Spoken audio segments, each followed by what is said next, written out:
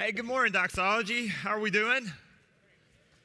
It's good to see you this morning. I hope that you had a happy Thanksgiving and that it was a sweet week for you this past week. I do understand that for some, Thanksgiving can be a hard week as you look around the table and you see people or see spots where there were people last year and they weren't this year. I understand that for some, it's a hard week.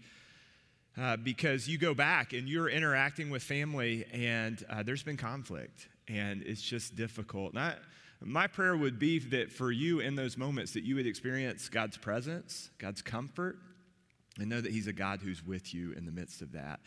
And I don't know what your Thanksgiving routine looks like. At least for us, we gather with family, and oftentimes what happens is we spend a lot of time cooking, then we spend a lot of time eating, and then kind of eating again. And kind of in between those, there's gatherings with kids where we're wrestling or playing football or trying to break up fights or all kinds of other things like that.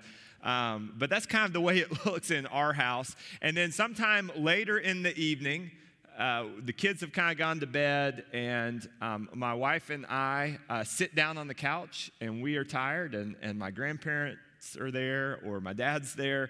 And we kind of all open up a laptop or a phone and we look at Facebook. Like, that's just family gatherings now, right?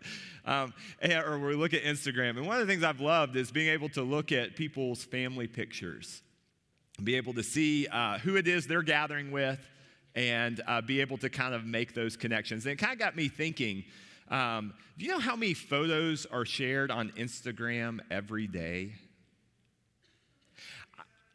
27 million is way too low. It's 95 million photos a day are shared on Instagram. You wonder where our time is going, right?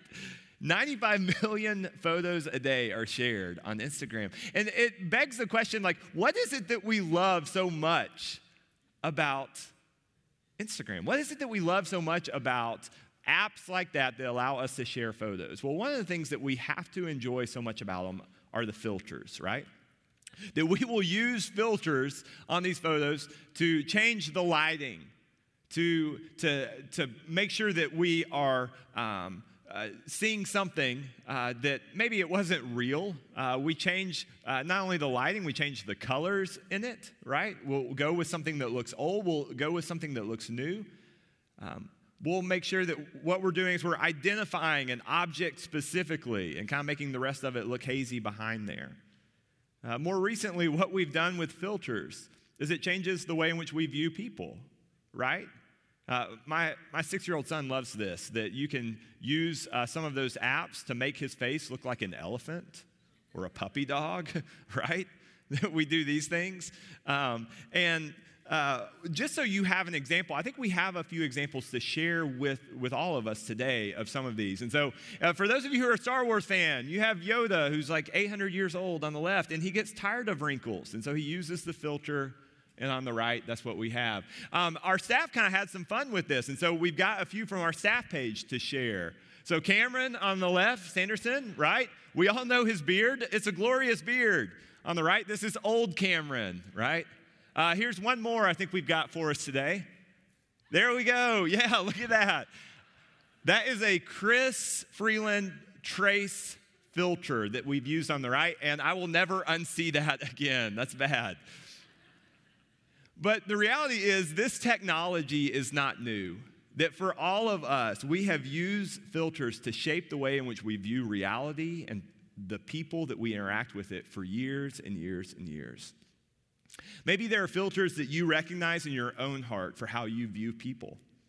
Filters don't just impact the way in which we see the world, they impact the way in which we live in it as well. See, the way that we treat other people flows from the way in which we perceive them. And so if we perceive other people as enemies or foes, it's going to lead to criticism or disputes. Think about our political discourse right now and the ways in which different sides are looking at each other as the problem in our country right now. That's flowing from this filter of seeing people as your enemy. If we perceive people as interruptions or annoyances, That's going to lead to impatience. It's going to lead to avoiding them. Think about the way in which in this season, for students, as you're finishing up your semester, how there can be so much on your plate that you want to avoid other people. In this season, in the Christmas season, when there's so much for us to do to get ready for it, the way in which we'll try to avoid other people, because what that means is they're going to spend our time, and we've got so much on the to-do list, we don't have time for them. That's a filter problem. If we perceive other people as hopeless, that's going to lead to a hardening heart that lacks empathy and compassion for them and the needs that they have right now. Can you think of people like that? Think about the lady that asks for money every time I take my kid to soccer practice. She sits at the same intersection. How often have I viewed her through a filter of hopelessness that lacks that empathy and compassion that she deserves? These filters and others are what so many of us experience, and let's be honest, practice on a regular basis. And in some ways, the pandemic has caused these filters to be so much more permanent in our minds. Think about the way in which we see other people treat retail workers and food service employees. There's a study done here several months ago. It was a poll taken with retail workers, and they said that 97% of them said there's been a rise in verbal harassment from customers since March of 2020. And nearly 40% of those who were asked said they would leave their job if they could afford to do so. Have you seen that? I know I've seen that. As someone dresses down a waiter for putting bacon bits on their salad. How often have we been guilty of that? Think in other places. Think about our roads and how oftentimes what we see is aggressive driving. Just a few months ago, Dallas PD talked about the rise and the increase in aggressive driving there in Dallas. You ever been tailgated? Ever had somebody speed past you and just kind of stare at you? Have you ever been guilty of those things? No perfect people allowed, right? Where do those come from? Those come from these filters that we use that aren't just the way in which we perceive other people, but also affect the ways in which we treat them. And I think for all of us, Scripture reminds us that that's not the way that God sees those individuals or treats them either. See, going all the way back to Genesis 1, what we see is that God created all things, speaking them into existence, and yet the pinnacle of all that he made was not that beautiful mountain experience that you've had before. It was not the sunset on a beach that was the pinnacle of God's creation. It was not the starry night sky when you're sitting in the middle of the country and those stars are shining so brightly. That's not the pinnacle of God's creation. The pinnacle of God's creation are the ordinary people that you and I interact with on a daily basis. Psalm 8 reminds us that they are crowned with glory and with honor. You ever thought about that? You ever thought about the person who's checking you out at Walmart is crowned with glory? Well, actually, Walmart doesn't do people checking out. It's all self-checkout now. It's Albertsons. You ever thought about that person is crowned with glory and with honor before God? You ever thought about students, that individual who sits alone either at lunch or in your room, that they are crowned with glory and with honor? That person who's driving slow in the left-hand lane, crowned with glory and honor. That every single person that we interact with on a daily basis is crowned with glory and honor and deserves respect and dignity and compassion as an image bearer of God. What we see in Scripture as Jesus appears on the scene is that he not only is Savior and Lord, but he invites us to a different way to live. It's every individual that he interacts with. He's coming and he's sharing those things with them, and he's calling on his people to do the exact same thing. What would it look like for you and I to be people this Christmas season who treat others the way that the Lord has treated us and the way that he's called us to treat them? What would it look like for us to forsake those filters, instead to see them as God sees them? Well, in some ways, I think that's what we see in Mark chapter 5. So if you have a Bible, turn with me to Mark chapter 5. Mark is if you're an action movie kind of person, Mark is the gospel for you. He does not spend much time looking at the teachings of Jesus. Instead, what he is all about is looking at the actions and the interactions that Jesus has with other people. And part of the reason for that is that when Jesus appears on the scene, Jesus is coming into a world where there is political decay, there's religious hypocrisy, there's this social unrest that's at a boiling point. So nothing that we can identify with, right? And in that darkness, Jesus comes on the scene as a light that shines bright with every individual he interacts with. He offers them hope and light that causes the darkness in their life to flee. In Mark chapter 5, we're going to begin reading in Mark 5, verse 21. But what we see is Jesus interacts with three people that as we look at them, we may be tempted to view through a filter that would cause us to treat them less than as image bearers of God. And Jesus avoids that, and he invites his people to do the exact same. So let's begin reading in verse 21. It says this: when Jesus had again crossed over by boat to the other side of the lake, a large crowd gathered around him. And while he was by the lake, then one of the synagogue leaders named Jairus came, and when he saw Jesus, he fell at his feet. He pleaded earnestly with him, "My little daughter is dying. Please come and put your hands on her so that she will be healed and live." So Jesus went with him. See, the first person we meet in this encounter with Jesus is Jairus. He was a synagogue leader or official. That means he was a ruler. And in that culture, he had elite status. He was in line with the Pharisees, the religious leaders that constantly antagonized Jesus. So Jairus represents the filter of teams or tribes. Teams or tribes. Think for a moment how easy it is for us to view other people through this filter. Just this past week, if you watched any football, one of the things that you saw, if you're watching college football, they call this rivalry week, right? And what they do is they show all these highlights of these schools that have played against each other for years and years and years and who do not like each other. It's us versus them. We wear the white hat, they wear the black hat. We don't like them at all. What are they doing? They're pitting these two together. We train young people to do this. In some ways, we train old people to do this too, right? Because we don't let go of that. What are we doing? We are using a filter that is seeing other people as the enemy, as a foe, as a different team or tribe than us. We don't want anything to do with them. As we get older, we begin to do that not only with a school that we would identify with, we begin to do that with our politics. They're a Republican. They're a liberal. We do that with our media. They read the New York Times. Why would they do that? They watch Fox News. I don't know why they would watch that. Again and again, we begin to see other people and try to place them in these teams or tribes. We filter them out that way. See, anytime we find our identity in a group and ostracize everyone else, we're using this filter of teams or tribes. I don't know about you. Have you ever been introduced to a third party and they said, "Oh, well, yes, so-and-so, he lives in Dallas." I don't live in Dallas. I live in Fort Worth, and I will correct people, and apparently with disdain, if they introduce me as someone from Dallas. Why? Because that's a different team. That's a different tribe than someone else.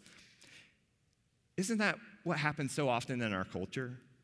As sides have become more negative in their view of each other, Jesus shows us a better way that removes the filters and allows us to see other people as God's image bearers.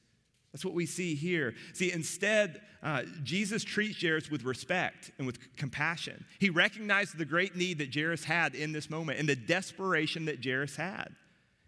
As he comes and he falls at Jesus' feet, and he begs him for his daughter who's sick. He's basically telling Jesus, "My daughter is as good as dead if you don't hurry and come help."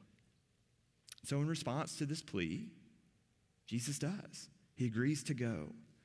See, where others have seen an opponent, where others would have seen an opponent, Jesus sees an opportunity to extend mercy. Where others would look at it and say, oh, he's an opponent, Jesus sees an opportunity to extend mercy. Jesus sees Jairus and offers both mercy and dignity that the needs that he had were important and significant not only to him, but to God as well. What would it look like for us as Christ followers to see other people and not see them as opponents, but to see them as opportunities for us to be God's instruments to extend mercy to them? Where are those people in your life who have different worldviews, come from different backgrounds, perhaps different religions, that you are looking at and seeing through the lens of a filter, saying, oh, they're an opponent, they're on the wrong side, they're a foe, rather than seeing them as an opportunity from God to be his instrument to extend mercy? That's what Jesus does here. And can you imagine that Jairus, as he hears that Jesus says, okay, I'll go, immediately he gets up and goes, okay, let's go. We've got to go quick. And so they're off. In the midst of this journey, another character appears on the scene. Look at verse 25. And the woman was there who had been subject to bleeding for 12 years. She had suffered a great deal under the care of many doctors and had spent all that she had. Yet instead of getting better, she grew worse. And when she heard about Jesus, she came up behind him in the crowd and touched his cloak, because she thought, if I just touch his clothes, I will be healed. And immediately her bleeding stopped, and she felt in her body that she was freed from her suffering. At once, Jesus realized that power had gone out from him, and he turned around in the crowd and asked, who touched my clothes? You see the people crowding against you, his disciples answered, and yet you can ask, who touched me? But Jesus kept looking around to see who had done it. And the woman, knowing what had happened to her, came and fell at his feet, and trembling with fear, told him the whole truth. And he said to her, daughter, your faith has healed you. Go in peace and be freed from your suffering. See, the woman has this chronic disease, and she's had it for 12 years. And it's not just that she's sick, she's broke. She spent all that she had already in hopes that some other physician or doctor or medicine man could provide her with the healing that she was looking for, to no avail. And so she hears of Jesus, and she comes up with this plan. It's mostly based on superstition. Hey, maybe if I just touch his clothes, it would heal me. So she sneaks up, she touches his cloak, and immediately she's healed. Verse 30, Jesus notices the power's gone out, and he stops. Now, I want you to think for a moment. He is on an urgent call with a girl who is on her deathbed. And yet he doesn't continue to rush to her. He stops. And he engages with this woman. And this woman represents the filter of interruptions or inconveniences. Interruptions or inconveniences. Do you ever use this filter? You ever see the cashier at the store checking you out slowly and think they're an inconvenience? You ever have a kid who runs into the room after you already sent them to bed? Say, oh, I just have one more question. And see them as an interruption to the way you wanted to spend your evening? You ever have that 10-minute block of time and think, oh, this is the way I want to use this, and then receive a phone call from someone and think, I probably should take this, but I really don't want to? Especially in a season like this, when we're all stressed by the holidays, isn't it easy to use this filter? Priscilla Shirer talks about interruptions, and she has this great quote. I love this. She says this, believing that life interruptions are divine interruptions and a privilege not only causes us to handle them differently, but to await them eagerly. I love that phrase, to await them eagerly. Do we often look at interruptions that way? Do we await them eagerly? See, Jesus doesn't see this woman as an interruption or a distraction. He could have kept going, healing her, and just kept on going about his business. But he doesn't. He stops to look and find her in the crowd. He's eager to talk with her. I want you to think about this for a second. If he were an ER physician and he took the time to care for someone with a chronic disease and to talk with her while another patient was deathly ill, he would be sued, wouldn't he? We would see that as malpractice. And yet Jesus doesn't operate in the same timeline that the rest of us do. He doesn't see people as interruptions or distractions, but treats them with the dignity that God has granted. Knowing the moment could be an opportunity to be God's instrument. Jesus serves as our model for so much of the way in which he calls us to live in this life. See, throughout the Gospels, what we see is that Jesus isn't operating on a daily planner. He isn't looking at his to-do list when he wakes up in the morning and thinking through, I need to heal these two people and have this teaching time and then spend some more time with the disciples because Peter's crazy. That's not what he's doing. He goes about his day, and as life crisis and other people come to his feet, he takes the moment to engage with them, to extend respect and dignity and compassion to them. What would that look like in our lives? To no longer see people as distractions or interruptions to what we want to get done, but instead to see them as opportunities from God. See, where others see an interruption, Jesus sees an invitation to show dignity. Tony Evans uses this great illustration. Young people, you may not understand this, but back when I was a kid, the only way to watch TV was to watch it live. There was no app or something that, my kids have no concept of that. It's like when they first saw a commercial.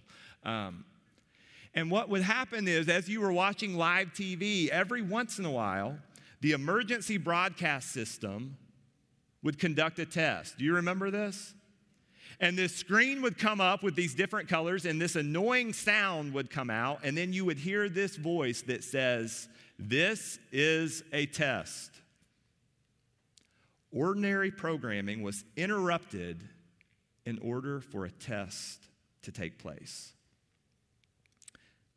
Those distractions and inconveniences you and I experience are a test God is using in our life when the ordinary programming of life gets interrupted so that he can do something for his purposes. What would it be like if you and I, this week, when that interruption happens, we hear that voice in our head that says, "This is a test." And rather than being annoyed by it, rather than trying to avoid that individual, we instead leaned in those moments and saw them as opportunities for us to engage with another person and to express dignity to them that they have before God the Father. That would look so radically different from what most people experience, wouldn't it? And yet that's the example that Jesus gives to us. Jesus shows us a more abundant way to live. So that the next time your kid comes out after bedtime and says, "Oh, well, I just had one more thing." Yes, they need to go to bed, but sometimes those are the very best conversations we have with our children about deep things that they need to understand about God and our world. And we see those as an invitation rather than an interruption to the way that we want to spend our evening. During all of this, don't you know that Jairus is likely bouncing from one foot to the other, thinking to himself, "Hurry up, come on, come on, come on." The way that I am when I get behind the person at the grocery store who has like 20 things, I'm just thinking, "Come on, hurry, hurry, hurry, hurry." Jairus had to be thinking that. In verse 35, look what takes place. While Jesus was still speaking, some people came from the house of Jairus, the synagogue leader. "Your daughter is dead," they said. "Why bother the teacher anymore?" Overhearing what they said, Jesus told them, "Don't be afraid, just believe." He did not let anyone follow him except Peter, James, and John, the brother of James. And when they came to the home of the synagogue leader, Jesus saw a commotion with people crying and wailing loudly. And he went in and said to them, "Why all this commotion and wailing? The child is not dead, but asleep." But they laughed at him. After he put them all out, he took the child's father and mother and the disciples who were with him and went in where the child was. And he took her by the hand and said to her, Talitha cum, which means, little girl, I say to you, get up. Immediately the girl stood up and began to walk around. She was 12 years old. At this, they were completely astonished. Jairus' daughter is another filter that we often use, and we often see people through this, and she represents the desperate or the defeated. Think about the way that we view certain people in our family. That nephew or cousin or uncle that's continued to stack bad decisions on top of each other. Maybe you interacted with them on Thursday. Maybe you'll see them at Christmas. But don't we often see other people and see them, oh man, they're a lost cause. Think about that neighbor who continues to ostracize others on the block. The person who stops you coming out of the store and asks if they could have any money. Don't we often use this filter to see them, that they're beyond hope? That's Jairus' daughter, right? She had a chance, and now she's dead. We don't need to bug Jesus anymore with that. And once again, the filter of desperate or defeated, it could have been used, but Jesus shows us a different way. Jesus urges Jairus to trust him, to be patient. God's timing and ours are rarely on the same page. So he says, hey, just follow me. And so he takes Jairus' wife. He takes 3 of his disciples. And he gets all of the professional mourners who have showed up at the house to try to help the family grieve. He gets them all, and this was probably a physical altercation. He gets them out of the house, and they go into the room where the little girl was. And it wasn't that he chanted some mumbo jumbo. He says, Talitha cum. It's an Aramaic phrase that means little one, honey, whatever kind of pet name that we would use. That's what Jesus uses here. It's the wording that I use when my 6-year-old won't get up on time to get to kindergarten. I go into his room. I sit next to him. Try to wake him up. That's what Jesus does here. Not only does he heal her, but he shows gentleness to her to say it's time to get up. It's time to awake. Where others see impossible, Jesus sees a window to restore hope. Who are the people in your life who are written off? We have a marriage ministry called Reengage. We have couples who will show up there. Not all couples are in desperation. A lot of couples just go through it just to work on their marriage. But some show up and they're desperate. They're on the verge of divorce. And I am always amazed to watch as God does something, as those couples keep showing up, keep working, keep looking at themselves in the mirror and working on themselves. And the ways in which God has restored marriage after marriage after marriage. That if you would have asked them as they first showed up, hey, is there any chance?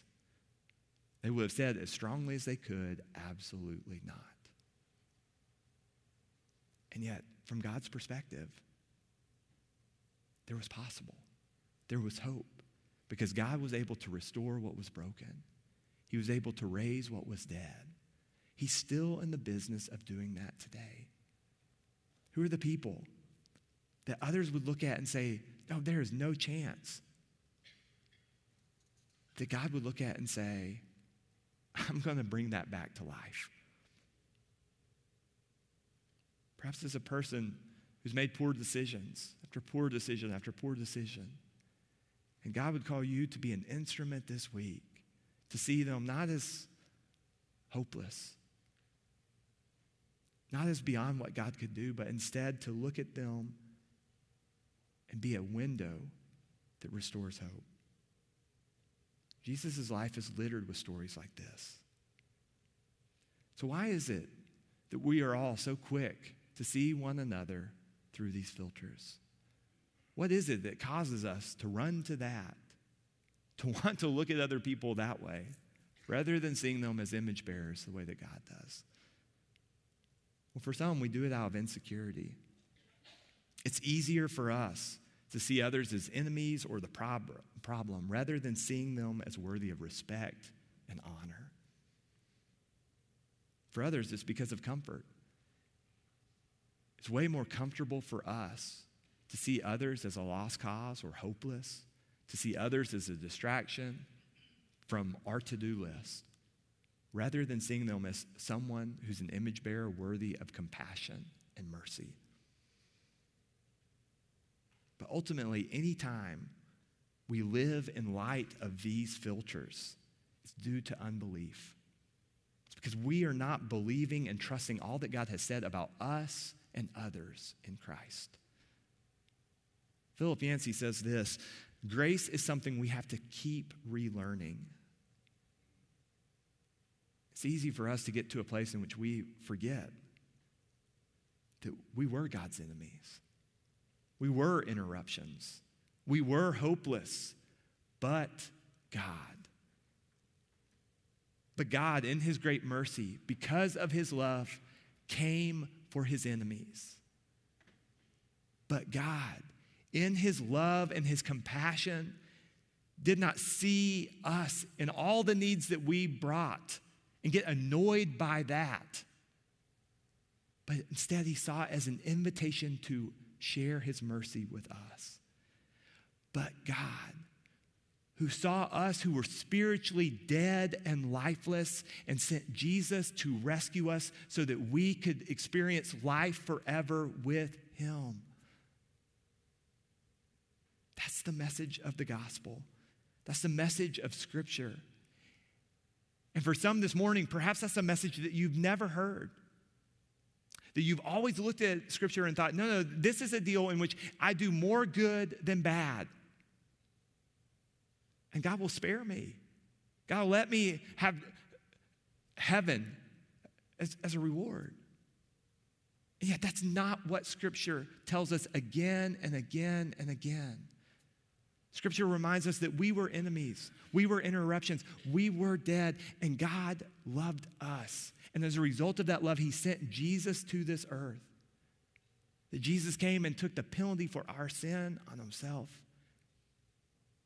and rose again. And that the way to experience life forever with him is to come as Jairus did, desperate, with empty hands, nothing to offer God. There's nothing we could offer God. But instead coming desperate and saying, I am looking to you and you alone.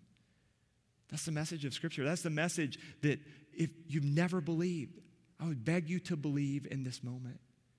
You can tell God that right where you sit, simply by saying, God, I have looked everywhere else, but in this moment, I am trusting in Jesus alone.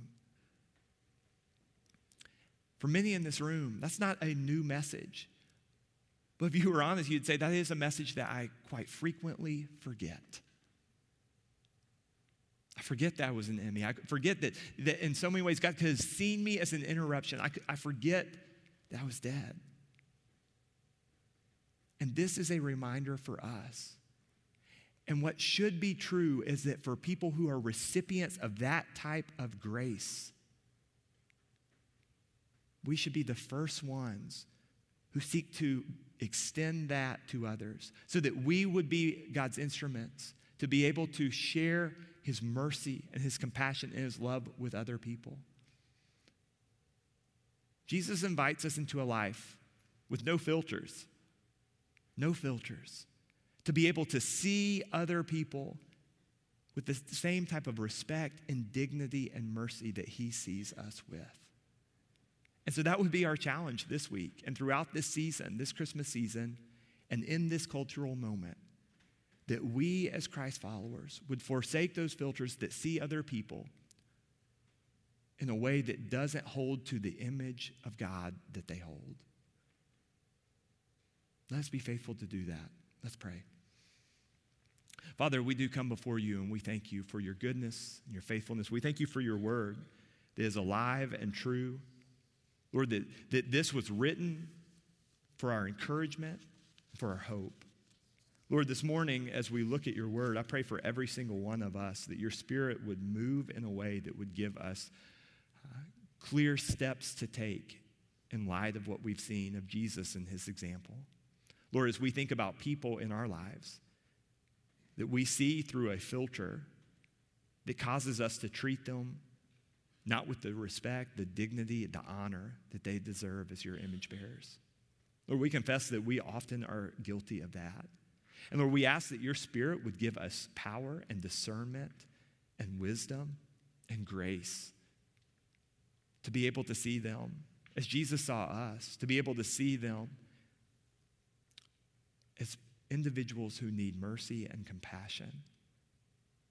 Lord, would you help us this week to be instruments that you use for your glory? We pray these things in Jesus' name. Amen. Hey, thanks for watching. If something you heard resonated with you today, we would love to connect with you.